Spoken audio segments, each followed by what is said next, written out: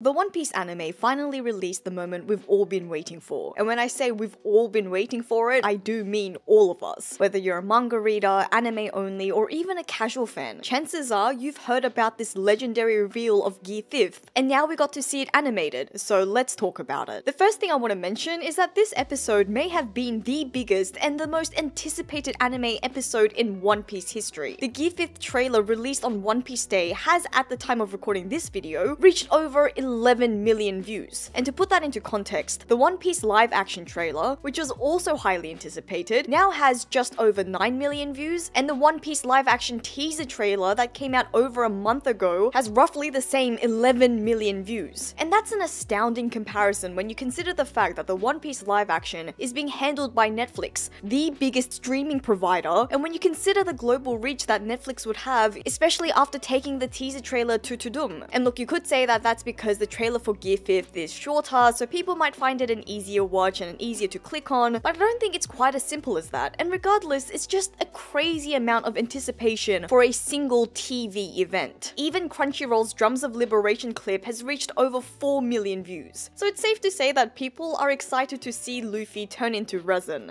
And that's a One Piece theory community joke for those of you who don't get it. But it's safe to say that Toei has put in some special effort for this episode, because alongside the Gear 5th reveal, we also got a new ending, or an ending at all, because this is an anime feature that we haven't had for over 17 years. Actually, the last episode that had an ending was episode 278, which is just an iconic of an episode. But I digress. So yeah, just loads of special things happening in this episode. And we have seen the anime treat certain episodes with more dedication in the past, particularly in the recent Wano arc, you know, episodes 982, 1000, and 1015, all standing out just off the top of my head, as well as the general level up in the quality of animation recently. But this episode was treated even more specially for sure, because episode 1071 was marketed really heavily, almost like a movie. Toei ran promotions for the reveal of Gear 5th in Japanese train stations, and fans in Europe are actually organizing to watch the episode in the cinemas, which sounds like an amazing experience, and I really wish that I could be there. It's really been the talk of the town, a hype train that just hasn't died down. Even anime-only fans have known what's been coming for months, the anticipation building up the closer that we get to episode 1071, just because of the sheer amount of excitement surrounding the episode. I had friends who are casual anime fans talking to me about this episode weeks before it released. And to put that into context, I don't have that many friends, period. No, just kidding. I don't have that many friends in Australia who watch One Piece, so it's just not a conversation topic that comes up in everyday situations. So this has obviously been marketed extremely well, doing the right thing and reaching broader audiences, and rightfully so, because the reveal of Gear 5th will go down as one of the most iconic moments in One Piece, perhaps the history of all manga. Not only because the reveal of a new gear is always an exciting moment where we get to witness a new power-up for Luffy, but this reveal was extra special and meaningful to the story as a whole. While previous gear forms have all been epic and hype in their own rights, Gear 5th went beyond being simply a power-up. It's a massive turning point in the story that completely recontextualized Luffy's Devil Fruit ability and is arguably one of the greatest twists in One Piece. The fact that Luffy's Gomu Gomu no Mi, which we've witnessed and come to understand its mechanics and features from all the way back in chapter 1, was in fact another fruit entirely. It's a mind-blowing twist that no one could have expected. One of those moments that if you go back and reread One Piece from the beginning, you would read the series in a completely new light. And Gear 5th also wasn't your typical badass anime power-up, even by One Piece's standards, which is wackier than most. Gear 5th is a really refreshing take on combat and power-up in anime. The heavily cartoonized style of fighting is hype in its own way, and just such a fun and entertaining way to experience a battle. And then on top of this, Gear 5th added a whole lot more to the lore of One Piece. The new gear essentially being the awakening of Luffy's Devil Fruit, which actually meant unlocking the true nature, the Hito Hito no Mi, Model Nika, and the reveal of this mythical Zoan Devil Fruit also meant the reveal of things like the fact that Zoan types, particularly mythical Zoan types, have wills of their own, the heavily implied suggestion that this is likely the same Devil Fruit that Joy Boy once owned, and the existence and ties to a legendary figure called Sun God Nika, also known as the Warrior of Liberation. Just so many new details about some of the biggest mysteries in One Piece, like Joy Boy, the origins of the Devil Fruit, and what happened during the its century. It seems like that this Nika Devil Fruit that Luffy now owns will be somehow linked to all of them. So I've gone on a bit of a tangent here, but I think you can see what I mean and why Gear 5th is the big deal that it is and why it has generated the amount of hype that it has. So about the anime episode itself. Episode 1071 was directed by Tatsuya Nagamine, and he's been a part of the One Piece animation team since episode 892 and directed episode 990, that was when Yamato saved Luffy from Ulti, as well as episode 1027, and that's the episode that featured Zoro's use of Asura against Kaido. So clearly, Tatsuya Nagamine is very experienced when it comes to animation, particularly action scenes. And you can also tell from his previous episodes that something he really focuses on is sound design. The level of sound effects going on during Yamato's use of the Thunder Bagua really stood out for me in that episode, or the use of rock music during the rooftop battle, really adding to the tension of the scene. And as we know, the music and sound design is a really important detail for an episode like 1071, and was possibly my favorite part of episode 1071. Some of Tatsuya's other most well-known works are One Piece films Heart of Gold and Film Z,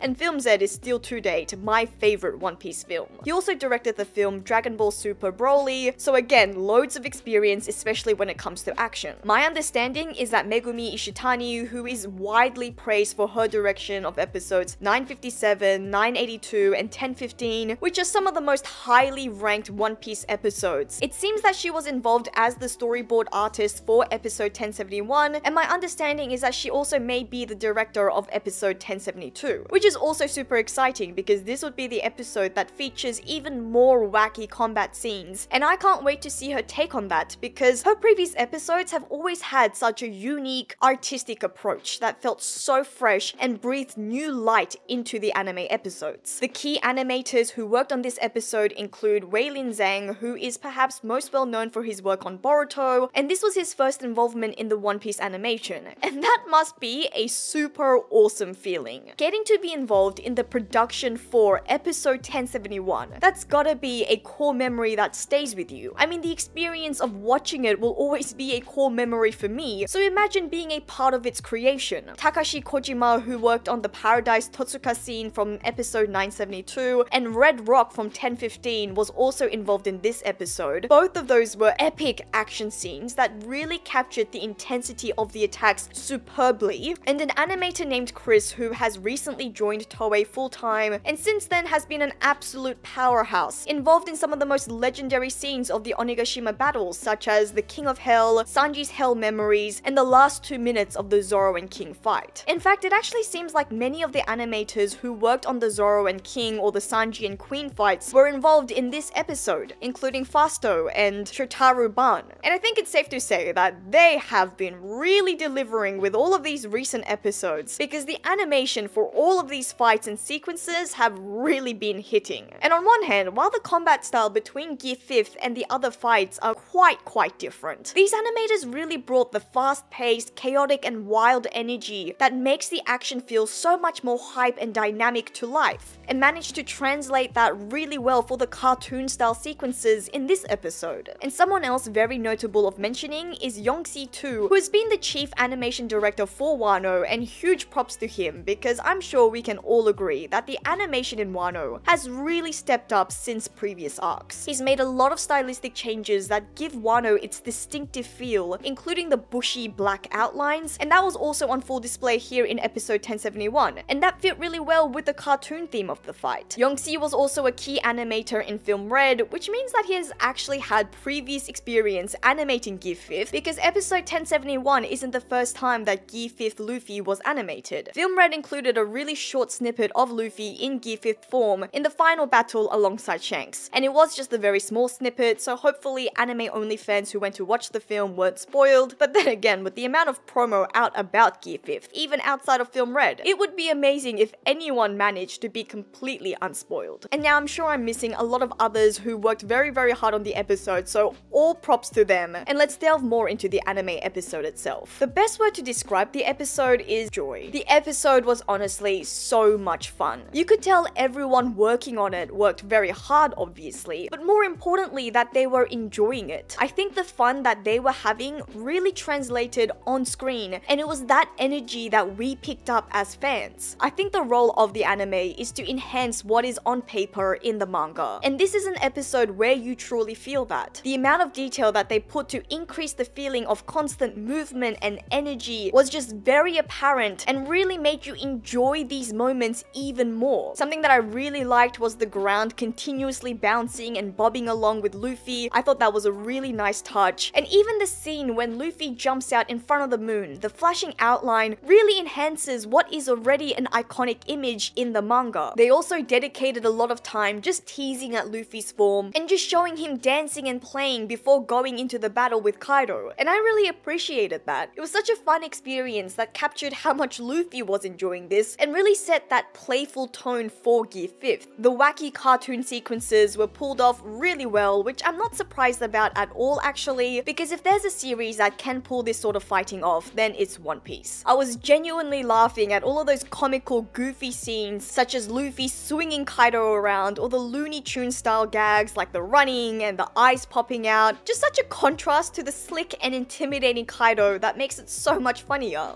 In fact, my cheeks hurt from how much I was smiling or laughing, but what stood out to me the most in this episode was the auditory experience and how much that elevated the visuals. Huge props to all the voice actors and everyone involved in the sound design, because that absolutely slapped. From the very beginning, listening to the drumming, I very much felt the anticipation building up in me, and I had the goosebumps to match. And then all throughout the episode, especially during the fighting, hearing the blend of the cartoon wacky style mix as well as the epic sound effects and the music was really refreshing, because this is something that I was really interested in prior to watching the episode. Whether they would go down the cartoon style effects or whether they would stick to the epic style anime sound design. You know, are they going to lean into the cartoon more or try to portray Gear 5th as this hype and epic phenomenon? And I think that they managed a perfect blend. This mix of both styles really made the fighting feel so much more chaotic and dynamic, so liberated, which I think is the word that we have to use, because it's the perfect feeling given that it's Gear 5th, the rebirth of the warrior of liberation. You truly felt like Luffy was free to do anything. Mix all the sound designs. Who cares that it's different genres? We're free, it works. And that's how I feel about the speed of the animation as well. I know that the cuts in a lot of scenes were incredibly quick paced, so it's hard to catch certain details and truly take in all of the moves, but I think that fit with the tone of the episode because it again showed the dynamism of the atmosphere. It's chaos, it's free, but it also makes for a good experience to watch those scenes again, slow it down, and really take the time to take in everything that's happening. Who doesn't love a rewatch? It's also important to remember that this is also just the teaser to Gear 5th, you know, it's only supposed to be our introduction. And I anticipate that the next episode is when we'll see really all of the details of Luffy's Gear 5th in action.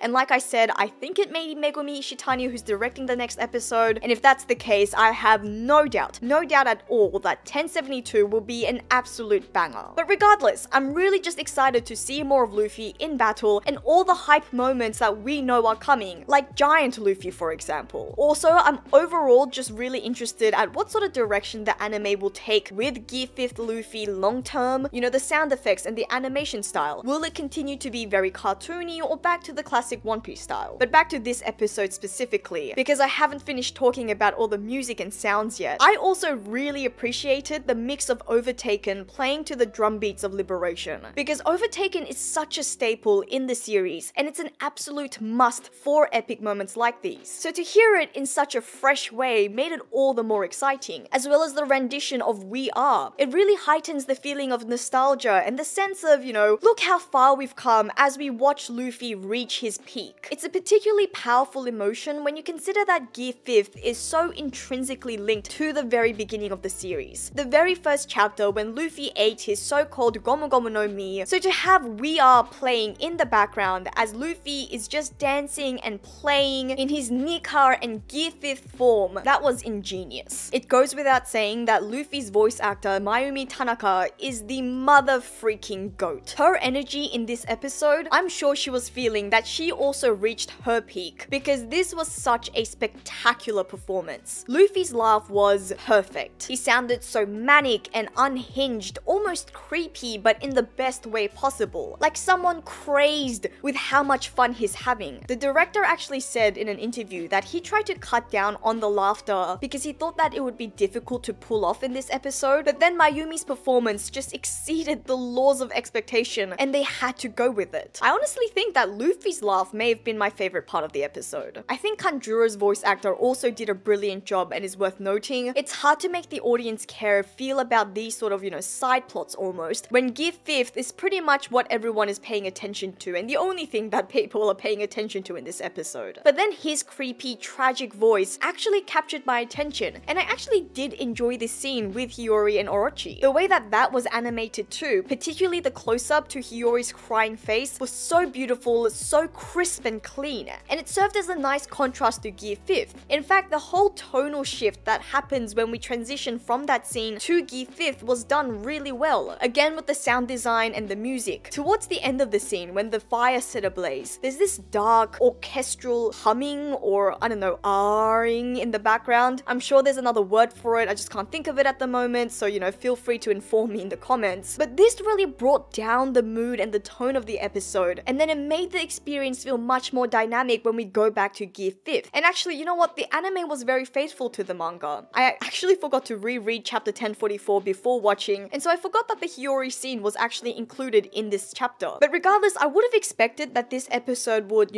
much more heavily or solely focus on Gear 5th, and maybe just the scene with the Gorosei to add the hype about Gear 5th's true nature and the true nature and power of Luffy's actual devil fruit. But this all ended up working really, really well. I will say that the episode could have done with less flashbacks or replays of the previous fights, but I'm not mad about it because the rest of the episode slapped so hard. Even the ending, like I said, first time in almost 2 decades that we got an ending, and this one was a vibe. One of my favorite things about One Piece is just the random and everyday Straw Hats interactions, and we get a lot of that in this ending. So many different scenes that make you chuckle, like Sanji trying to flirt with Hiyori while Zoro scowls looking on. Overall, I felt that same kiddish elation watching this episode that I remember feeling as I read the manga. Like being transported back to when I was 8 years old, watching fun cartoons, smiling and laughing without a care in the world. And what a blessing it is to feel that again in this day and age. So whether you're a manga purist, a casual fan, or a religious anime watcher, this episode is truly not one to miss out on, and I definitely recommend you to check it out if you haven't watched it already. And of course, what a blessing it is to get to share this experience with fellow fans. So thank you to all of you. Thanks for listening to another one of my rambling thoughts. Make sure to check out the episode. Let me know your thoughts on the episode by leaving a comment below. Don't forget to like, share, and please do subscribe. This is JoyGirl, and I'll see you again soon.